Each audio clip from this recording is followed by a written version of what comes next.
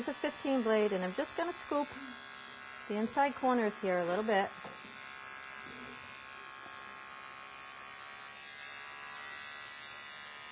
Once again, you have to be very careful if you do this, especially when you're working on Shih Tzus and Lhasas, because a lot of times they have all that gunk they get in around the eyes, and if you go in there, a lot of times the clipper will grab that stuff and you take a chance of nicking them. So just, if you don't feel comfortable doing it with the clipper, try doing it with your thinning shears. And I find the best way to hold them when you're trying to do that, I kind of lift this hair up, back out of my way. And by doing that, when I pull the skull back a little bit, it's going to kind of open up that area in front of her eyes, and it makes it a little bit easier to get at and less chance of like pinching the little wrinkles that they might have in there.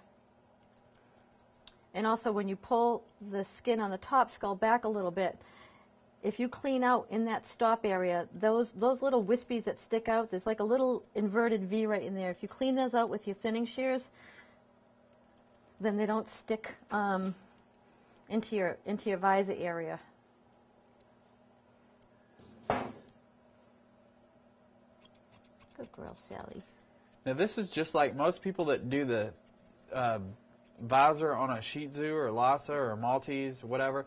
They'll use a pair of curved shears, and what happens is you use a pair of shears and you cut from one side to the next, it pushes the hair towards the middle of the dog's head, and you wind up making a little, you'll have a separation in the dog's coat.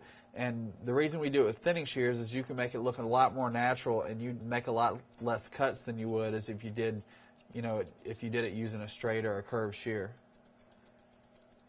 And we want these dogs to look as natural as possible. We don't want them to look like they've just been groomed.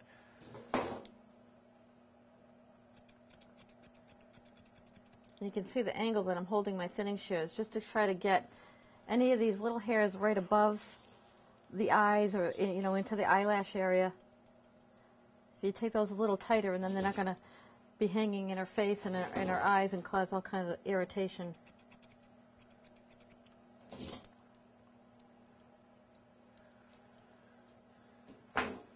What are you looking for, Sally? Oh, that was nice.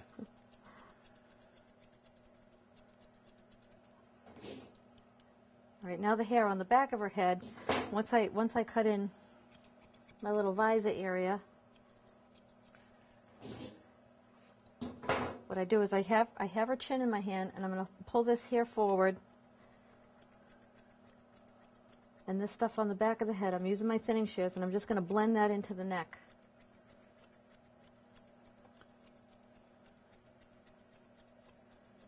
Notice when she's taking the bulk off right behind the head, behind the back skull, she's going with the direction the coat lays just to try to blend all of that into her clipper work, because we've already set all this in with our clippers, so this is nice and short.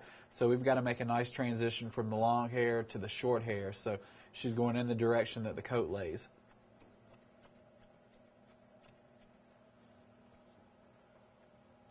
Same thing on this side. Pull that forward and just get rid of all that junk on the back of the ear.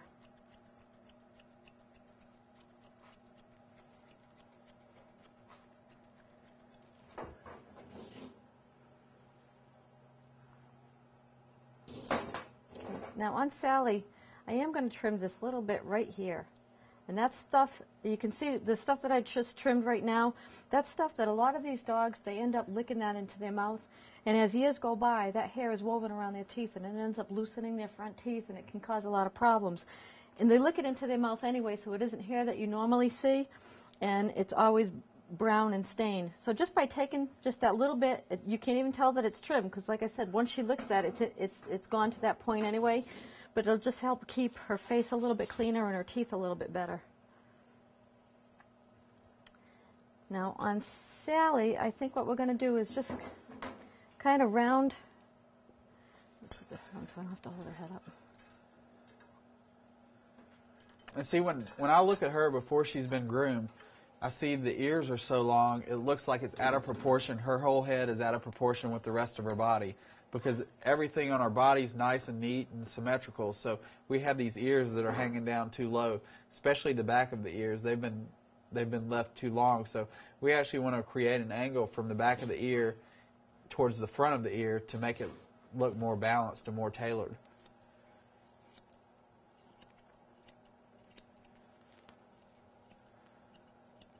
because her ear here is actually very thick. I'm choosing to just do this with my straight shears first.